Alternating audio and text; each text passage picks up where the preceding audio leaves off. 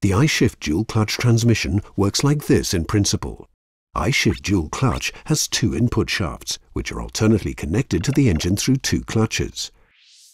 Here, the two parallel workflows are marked green and red. When driving, the first gear is engaged by one input shaft. At the same time, the other input shaft pre-selects the next gear. At the actual gear change, the previously engaged clutch is disengaged at the same time as the idling clutch is engaged. This results in a power shift and seamless transfer of power.